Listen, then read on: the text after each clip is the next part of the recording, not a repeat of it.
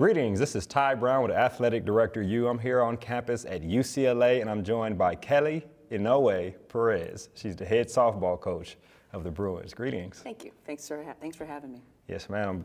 I am glad to be here. Thanks for having me on campus here. I want to talk to you a little bit about leadership, longevity as a coach, and really at one institution. You've been here as a coach for 26 years, add 4 to 5 to that, roughly 31, something along those lines, as a student athlete, assistant coach, and now as a head coach for the last 13 years. Yep. With some success, over 550 wins, 6 Women's College World Series appearances, and 1 national championship. So you've basically worn the UCLA logo your entire career as a student athlete and post-playing career. Thinking about that, where do you look for inspiration outside of on campus here at UCLA? It's a great question. First and foremost, there's so much inspiration here on this campus that's easy. I get that. We're a pretty big machine and tradition of excellence. But what I love probably more than anything is I'm so easily inspired. So I do a lot of coaches clinics. We're at a point in our sport where we pull together and we have summits where we bring some of the greatest together and collaborate. It wasn't like that back in the day. You know, everyone would go head to head on the field and do whatever it took to win. And people didn't really share their stuff. It was more about just you did what you do, what your program does. But we're in such a different place now. So I really enjoy communicating with other coaches, with other sports. I speak to Major League, coaches, even players. I speak to, NFL people. I speak to just all different levels of sports because I'm dealing as a coach. It's not just what I know. Yeah, I played and been around some great, just talented athletes, but it's my job to reach people. And there's different ways to be able to reach people, and that's what I love. So I'll speak to everybody. I don't care, literally several different sports, but it's just excellence. People that know how to win, people that know how to succeed, and there's different ways to get about it because you're dealing with people. So coaches clinics, literally, I feel very comfortable picking up the phone or reaching out on an email, and I'm very fortunate that people get back from all levels. And I think there's a little bit of we have a network, that we kind of get it. We're all striving for the same things. We're dealing with people. We're all looking to share our stuff to get affirmations, but we're also looking to learn. I'm easily inspired. I can pick up the phone and talk to anyone, even to my 19-year-old son who is playing baseball, currently, or my 14-year-old daughter who's a soccer player. I'm learning constantly. So it's pretty easy for me to be inspired. Yeah, pick up and be inspired, and education, is important for a leader to continue to evolve as a leader. Now, Kelly, we talked about outside of UCLA, but bringing it back in, you mentioned a little bit about it, but bringing it back in here to on campus here, other leaders, other coaches, administrators, do you go to other coaches and say, hey, I saw how you handled that player over the last month, or I saw how you handled your assistant coach? I mean, you're the constant here. You've been here for a long time. There's been a number of different coaches, but talk to me about the communication amongst the other staff in terms of leadership and motivation. Yeah, it's a great question, and I love answering that because, as I said, I'm easily inspired, but a big part of it is because I've been a Bruin my whole life, and I'm surrounded by just excellence. And the biggest part of UCLA is it doesn't revolve around any one sport or any one person. It is such a unique thing to be a part of something that's bigger than yourself. So we all really we collaborate a lot, and me personally, I love to bring in other coaches, not just for myself, but to even talk to my own players, because leadership does come in different forms, and there's different takeaways from everybody's philosophy, and it could be where they are in their season, it could be a situation they just handled, and we talk as coaches on how to manage that, and there's times where I'll say, okay, I need you to come talk to my team right now, because they have an experience, or they have a take, or they have, just some great takeaways that I want my kids to hear right away. And it's coming from their passion and their experience. So I do this often. I will communicate with a lot of the coaches.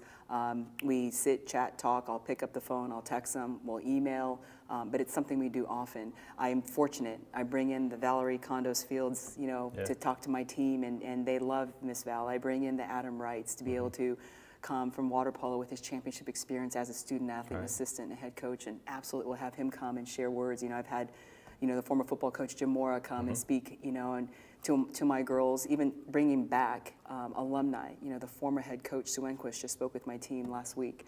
But a big part of our culture is there isn't, like I'm going to continue to say this, it's not just for them to hear from one source that this is just what I know. Right. They come to UCLA to be a part of something that's pretty special, and my job and my goal is to be able to have them touch as many people. Exactly. Because my mantra is, you know, the key to success is to surround yourself with people that are just as passionate and committed as you are, and that's what I truly believe UCLA embodies. It is, it is. I say it in a different way. I say in order to be successful, you have to walk with the elephants, right? Successful people are always around other successful people. You learn how they think, how they talk, how they communicate with 100%. Each other, mannerisms and everything, so you want to bring those around. That's excellent. Now, the athletics director here, Dan, he's been here for some years now too. Talk to me about that relationship and about, the thing about coaches is coaches are evaluated immediately by wins and losses, but a good leader will evaluate a coach by a lot more than just what they do in their sport. Talk to me about that relationship. Well, you know, first and foremost, I'm, you know, forever going to be grateful to Dan. You know, I obviously was here prior to him as a student athlete, recruited for the softball program, and as an assistant coach. But you know, Dan hired me, and he had great faith in my ability to take over the winningest program in our sport, you know, in the history of our sport. So, but what I actually, you know, love about it, our relationship is he was also a Bruin. He also played baseball here at UCLA. I played softball, so we have that in common.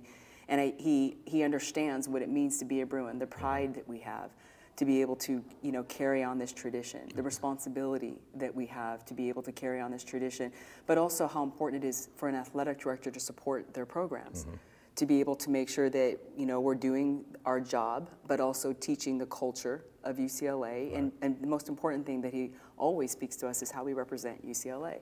You know, we are a part of something that's pretty special and unique. It's not about any one person. And, you know, he really commends me, for being able to represent what UCLA stands for. And that inspires me to be able to make sure that everything that I do, how I walk, talk, how I teach my girls, that are eventually going to go and represent UCLA for the rest of their lives, it's more important for them to understand how to represent UCLA rather than just the wins and losses, because with that comes an emotional high-low.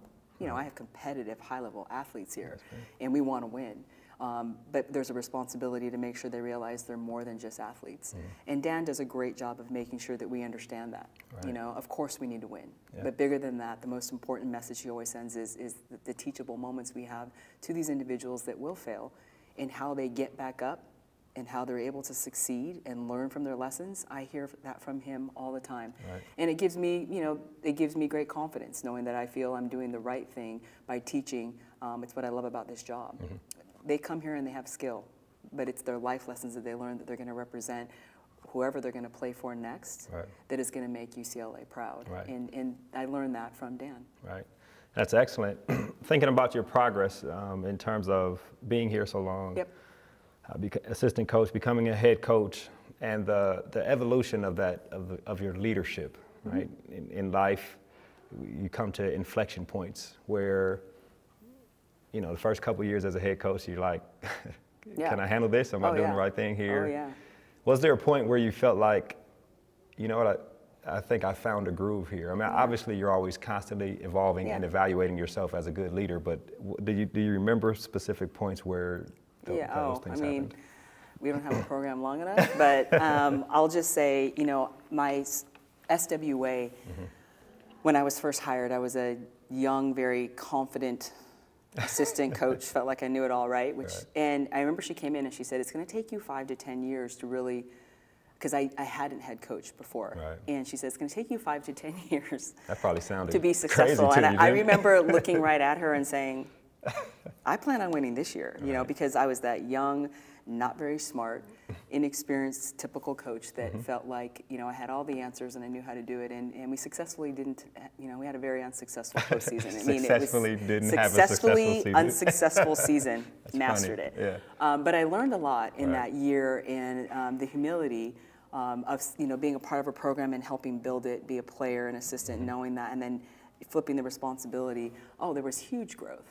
And I think that I surrounded myself with people that helped me really figure out who I was as a leader. Right. And it really started with I needed to kind of reset and figure out what my voice was. I always knew what the philosophy of UCLA Softball was because it's been what I've been raised and how I've been doing things, but I really had to kind of get clear about who I am, what is my mission statement, what is the philosophy of this program, and not to change away from UCLA Softball, but how am I going to be committed to what the words really mean, separate from just the words. Right.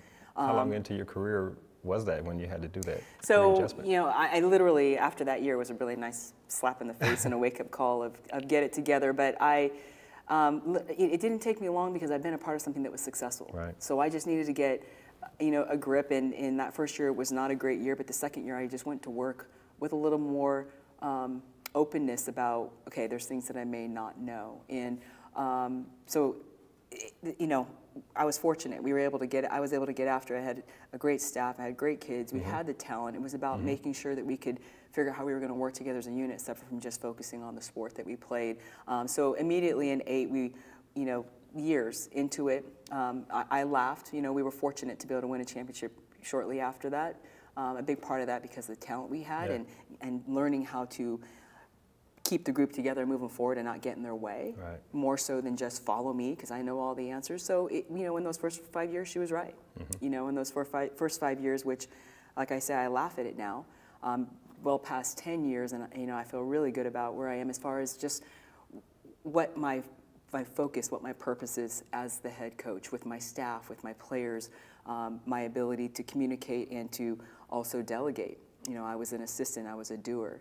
That's a big part of why I was a part of the job, but being able to open that up and learn how to lead by not trusting, but it's also being able to delegate. It's also being able to, to really, I think the most important thing is to motivate people and to make people feel that they're making a difference and give them the responsibility, leading to autonomy, that they have the ability to trust, that I trust that they're doing what they need to do. And I have a great staff, and I have great athletes, and I have a lot of support.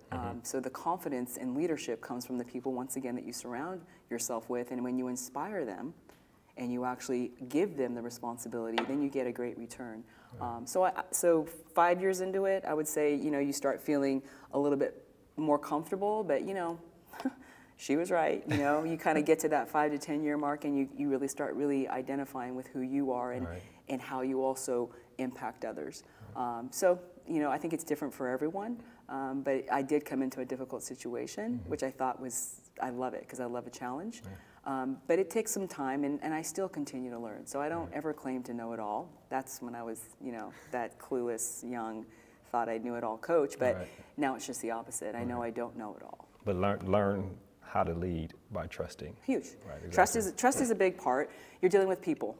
Inspiring is big. Being able to build the trust is big. Being able to listen is big. I think those are things that, as a head coach, you have all these things that you want to say and do and listen to me and follow me and this, I know, and it's just the opposite. It's your ability to actually sit back and ask questions. It's your ability to listen. It's your ability to bring and collaborate and bring people together.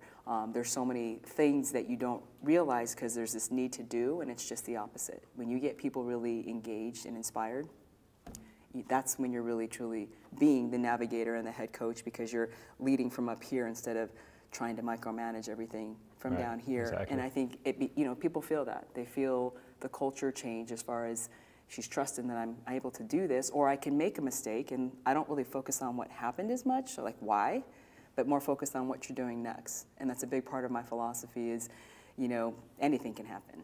Anything. We all make mistakes, but it's what you do next that's your defining moment. Exactly. So that's for my students, for my staff, for myself. I have to say that nobody's perfect, but it's what you do next that is the exciting part of failure. That's a whole probably different topic. But yeah, I mean, you'd hope you have an assistant to tell you, Coach, could you please get out the weeds and let us handle this stuff here? Yeah, definitely. So thinking about, I asked one more question about self-evaluation. 13 years in, right? Yep. You've won some things, you've seen some victories. Of course, there's still the ups and downs, dealing with student athletes. How do you self-evaluate? Like, when and how do you self-evaluate? I imagine it's a consistent thing, but how does someone in your stature, in terms of a consistent leader on campus, and then also someone who in the industry of softball is seen as a winner, how does someone who has that type of, for lack of a better word, brand, right? How do you self-evaluate? What is your process for doing that? Well, I think, once again, that's a learning process of how you're able to receive information. Exactly. So I think that's probably the most important thing. But I meet with players and I meet with my staff regularly to be able to ask. You know, and input is something that if you ask for it, you know, then you're going to receive the information. If you're avoiding it, then that could be red flags, right? So I actually encourage a lot of communication. In fact, it's something that's, you know, if you don't communicate, it's actually a negative in my program. But I'll bring the team together, and I'm a coach that doesn't like to do all the talking. Right. I'm just the opposite. I'll bring my athletes together, post an event, and say, okay, what do we need to work on?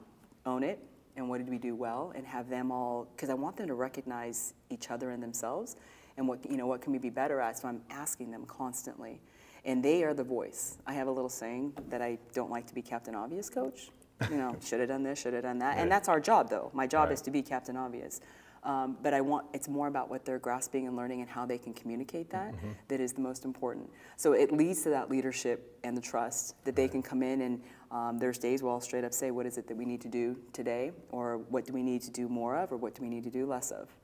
You know, we've had opportunities where I do a lot of evaluations so that I'll ask their opinion. Like, you know, where are you at? What can we be better at? What are the coaches doing well for you? What can we improve on? What does the team need? Where do you know? So I document things a lot, and those types of feedback opportunities are probably the biggest learning experiences because I'm asking for them. Some coaches can fear that, like you don't want to hear what your players are saying, and I'm just the opposite. Where are you at? Tell me what you got, and you know they learn to go from like, oh God, is this going to like affect her? But the most important thing is I say, you know, without clear vision of where you're going as a program, there's going to be, you know, you're really not going to get anywhere. You know, you've got to be able to make sure everyone's committed about where they're clear. Where are we going? How are we going to get there? And what do we need to do about it? So I stop often to make sure that I hear, you know, are you clear about where we're going? You know, what is it going to take for us to get after this, or do we need to make adjustments? And then put ourselves in a position to make sure that we're all heading in the same direction. And the biggest part of that, I believe, is that their clarity. And they need to have their questions answered. So I say it constantly, is there's always those kids in a program, or even your staff, they just need to know. And as a coach, you can say, just do what I say. Right. 100%, just because I'm the boss. Do you hear me? Do what I say. But your ability to actually do just the opposite and answer the question is where the power comes. And your ability to truly get people bought in is answer the question. Right. And so I teach that constantly, is answer the question. From the kids that are, it seems like they're complaining because they're not clear. Or they're complaining because they're not understanding why they should buy in or why they should do it. So answer the question. And they actually sometimes, majority of the time, say, well, I didn't realize that's what we wanted, you know, I didn't understand. Well, do you understand now? Right. Well, yeah, I understand now. Cool, are we ready to go? Yeah, we're ready to go. Awesome. Versus just do it. Why are you being defiant? Why do you have a bad attitude? Why aren't you buying in? And that takes some time to learn as well, which once again, it means nothing about your leadership if you just say do it, because I said. Your ability to get them to understand why, and it may take some time for you to make sure that your ship, you know, everyone's heading in the same direction. Right. It's interesting. You said a lot of things there. And I'll use an analogy for a couple of them. One was you basically, in terms of self-evaluation, you give your whole staff a mirror and have them turn it towards you, Absolutely. Right? And some people don't like to see themselves and see what they're doing. So that's pretty good there. And then also explaining to them the expectations and making sure they understand it. For sure. And if they're asking why do we need to do that or what it's just about, then maybe they need to understand a little more about the expectations, right? 100%. And you talk about that, and people will say these days that that's the modern student athlete. In terms of like recruiting, how do you do that when you're going out to find freshmen, or really you only get two shots, freshmen or transfers, right? So how do you do that, thinking about the quote unquote modern student athlete? Do you have to sit down and explain everything about the program, or it's almost like hiring staff. I mean, the process is probably similar. You're bringing somebody into your culture, but you need to make sure that they're a fit initially before you bring them in. Talk to me about that process. I mean, so welcome to recruiting. You don't know. Okay. You're dealing with people, and what you see, and you know, because we're recruiting earlier, there's a lot of rules that are slowing the game down, which is great. but you don't know. Right. You know, you're going off of a talent, and you don't even really know how they're going to evolve or how they're going to improve. So which is why we really take our time to go after, you know, kids that have a great academic background, that have an athleticism. You know, we go back to their background to make sure that they're coming from a system or have, you know, people surrounding them that we know are going to help them continue to succeed. But we're also learning a lot more about, you know, I really communicate as clearly as I can what we're about. You know, it's not about any one person. It's about you join not just UCLA Softball, but you join this culture of UCLA. Yes, and so I say that to them in the beginning about understanding they're a part of something that's bigger than them. And nobody is guaranteed anything. And there are straight up recruits that will say, okay, I'm out. Because they do want, I want to know how many innings I'm going to play. I'm going to know if I'm going to play this, you know, is my son or is my daughter obviously going to be in a position where she's going to get this, and I can look those people straight in the eye and say, nobody has been guaranteed anything here. So they know that ahead of time. I would never sell, and I tell this to them all the time, to families and recruits, you know, I'm not here to sell UCLA. I'm here to invite you to be a part of something that is, I think, truly special, and it's not just the athletic experience, but it's the experience that you get and how you'll carry that into the real world, that the brand, what you learn, and then the brand that you carry beyond is truly the success that you'll have in life. It's going to be hard. No joke. Being a student athlete is going to be hard, especially in this generation where everybody's working hard. We have better facilities. We have better, you know, just support with athletics in general. So it's going to be hard, and you have to manage the academic end. So I'm saying it from the start. I'm not hiding anything. I'm not here to sell and say, oh, it's going to be easy and you're going to be the one. It's just the opposite. It's going to be hard, and this is something that's bigger than you. So I want those people that come in here and can compete. That's one part in recruiting. When they come here, it's critical for us, and we have highs and lows. We're not perfect, but our ability to teach the culture, this is what we stand for, you know, and we're working on constantly teaching each class. So you asked about freshmen or transfers, anybody that's new into the program, I want them to come in and I want them to really just learn, figure out, ask questions, be able to do what you can to be resourceful, because you don't know. As sophomores, I want them to be what we call followers, in that I have my juniors be more of the leaders, because that's where I want them to take initiative. When it comes to team things or announcements or what we need to do, I actually want the juniors to do it, because normally it's senior base, which is the usual, but I actually want the seniors to enjoy their last ride. I don't want them to be in a position of it's all about the seniors, because what you see is they enjoy the ride, and then they're seniors, and all of a sudden it's their responsibility. And then if it doesn't go well, then it affects them, and their whole experience can be affected because of it's not an easy thing. Yeah, that's pretty good. So I want them to follow in their sophomore year, because it's your turn next. And leadership is something that we're working towards, and it's always a challenge to be able to teach that process, but I want the seniors to influence, and I want them to take care. And so they've already been through it, been there, done that, and things aren't working, so their ability to work with the junior class, but they come from a different place. It's not coming from the typical senior leadership. I'm a senior, that's why. Same thing like the head coaches, right?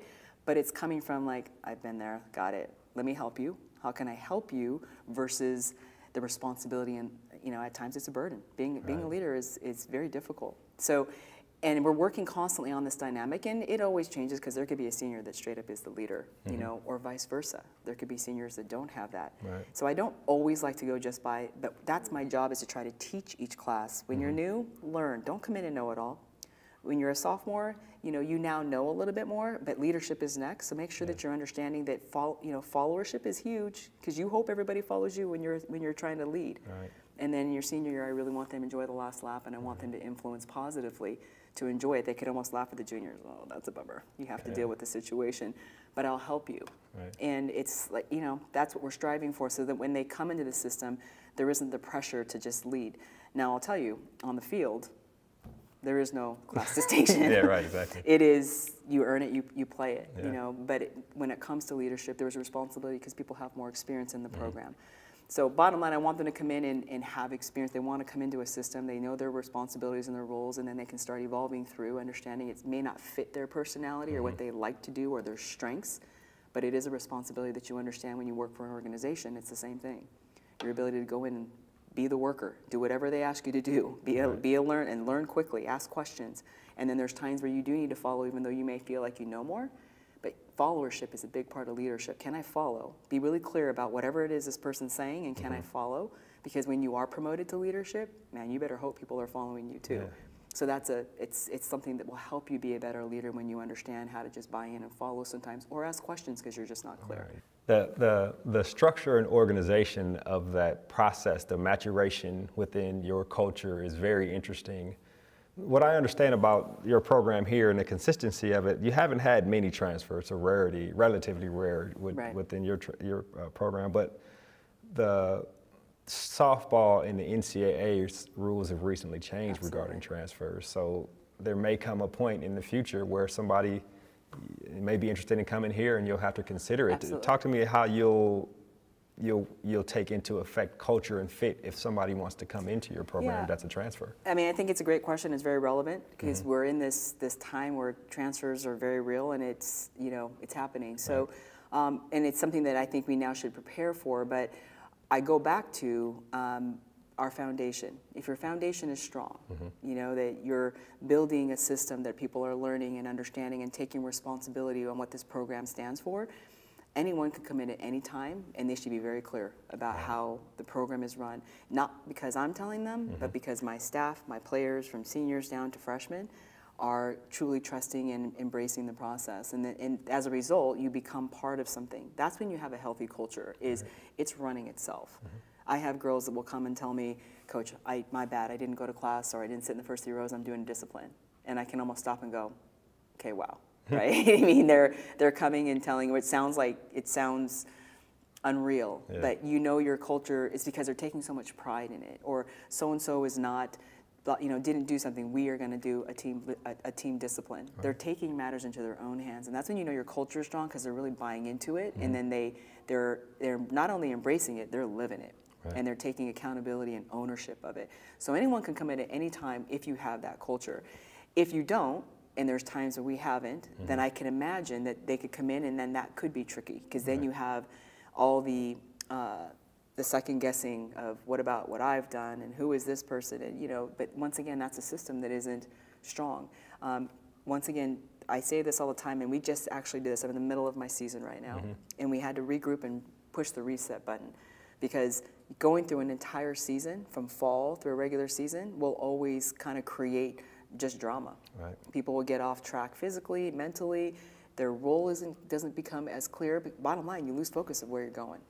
And when you really get clear about where you're going, then everything starts to align.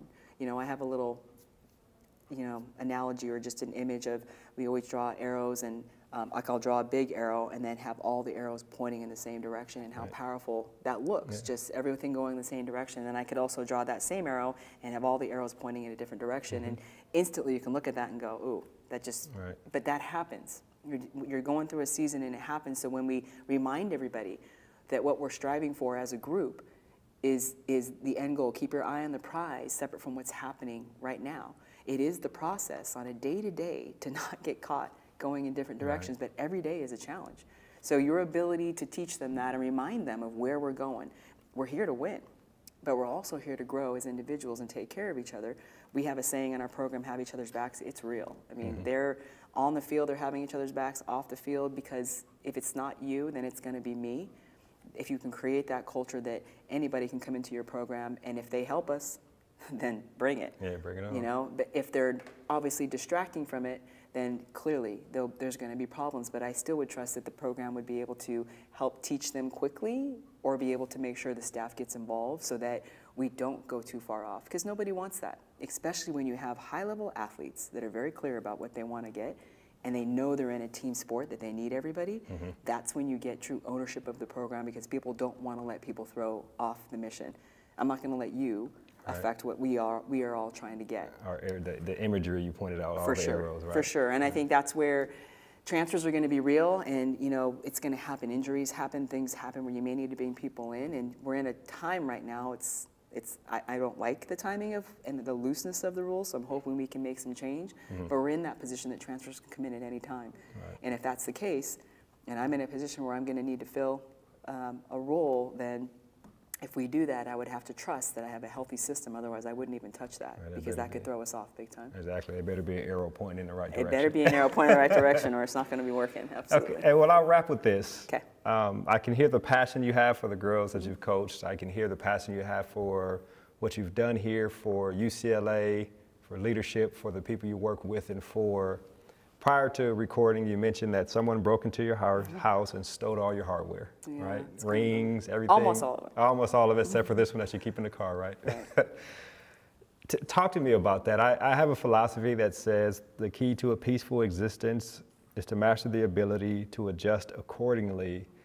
Does stealing the hardware mean something? You earn those. Talk to me about that. Well, I mean, I can tell you, anytime anyone gets unfortunately broken into, there's the immediate concern of just safety. Yeah, and you feel violated. And you feel violated. But, and it's interesting, I think, with it, we went through the house, and it's actually to the point, I'm actually a mother of 2, and I have a husband, and, life is good, but my first concern is mother.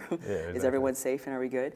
And then we kind of get to the next, we kind of do the inventory, like what's going on, what's the damage, and the biggest thing was that there wasn't a lot that happened, but my jewelry box with all my championship rings was taken, and I thought, but I was pretty amazed at how almost unfazed I was.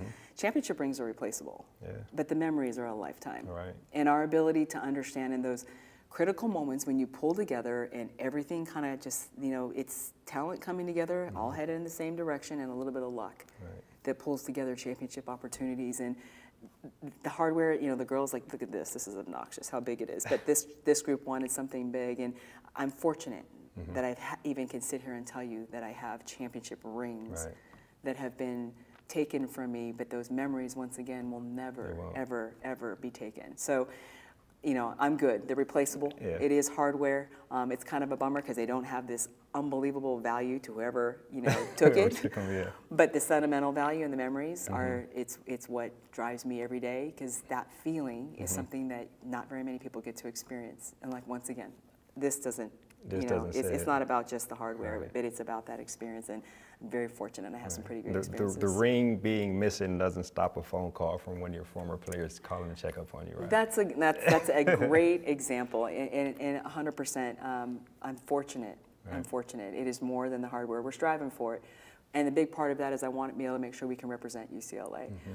We're fortunate to be a part of something that's pretty special. All sports here on campus have been very successful, and we're all striving for the same thing, but we take pride in our championships as a university, not just what we actually have. And I think that's something that is very unique about UCLA athletics, is we're all part of this pride and tradition, and we all have similar philosophies of the bigger picture, because we all represent something that we think is pretty special. Excellent. Well, Kelly, this has been an excellent conversation. I really appreciate you having me here on campus to talk to you about this. Well, thank you for sharing some time. I appreciate it. Yes, ma'am.